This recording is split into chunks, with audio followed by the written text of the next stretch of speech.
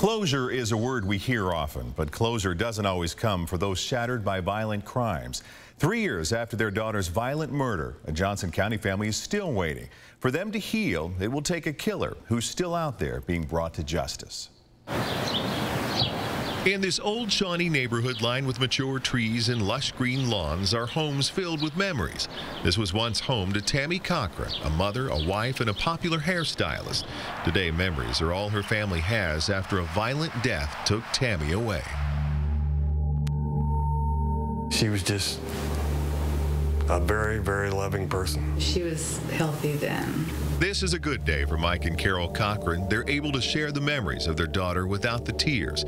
Still, it's a far cry from the days of Tammy's happy family and thriving salon. I just enjoyed going over there and getting a haircut, whether I needed one or not, because just the conversations that we had were just wonderful, and that's what I try to think about the most, because the last few years of her life were a whole lot different than that. Something changed, and like so many families, no one saw it coming. We don't know how, but she got involved in drugs, and her family life just flipped upside down. Tammy tried to beat it with the help of her husband and family, but eventually with the drugs winning, Tammy's marriage ended and her risky choices transformed the once happy woman with a bright smile into a troubled shadow of her former self. 2 weeks later, I have the Johnson County detectives come to my door and tell me what happened. On the morning of March 5th, 2008, an Olathe Water Department crew found Tammy's horribly burned body near a remote boat ramp. I believe that she was actually transported out there when she was deceased, and then the body was actually burned. Detectives Brian Peters and Pat Foster say this is one of the worst cases they've ever investigated. They followed over 250 leads and interviewed some 100 people, but still no arrests. The fact that there are no suspects comes from the many still unanswered questions about Tammy's murder.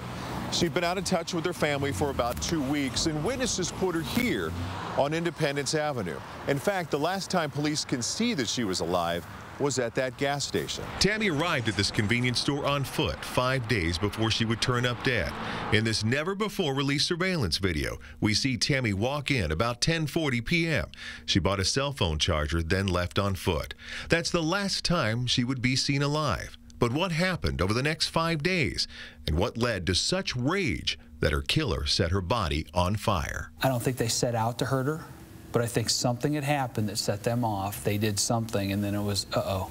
What do we do now? Olathe police believe Tammy's body was dumped overnight by someone familiar with this remote area, and they believe the killer must have told someone by now. People don't keep this to themselves. People brag about things like this. In need of fresh leads, police and Tammy's family hope someone will be motivated by the $18,000 reward and lead them to Tammy's killer. We're looking for that person that, if it's for doing it for the right thing or doing it for the money, to be honest, I really don't care why they give us that right tip to send us down the path to find that right person. Speak up and tell on who did this, and it would give us a little bit of closure. It'll never bring our daughter back.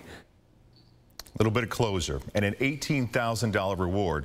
It just takes that one tip, that one anonymous phone call. The number, 816-474-TIPS. If you know who killed Tammy Cochran, police want you to call now.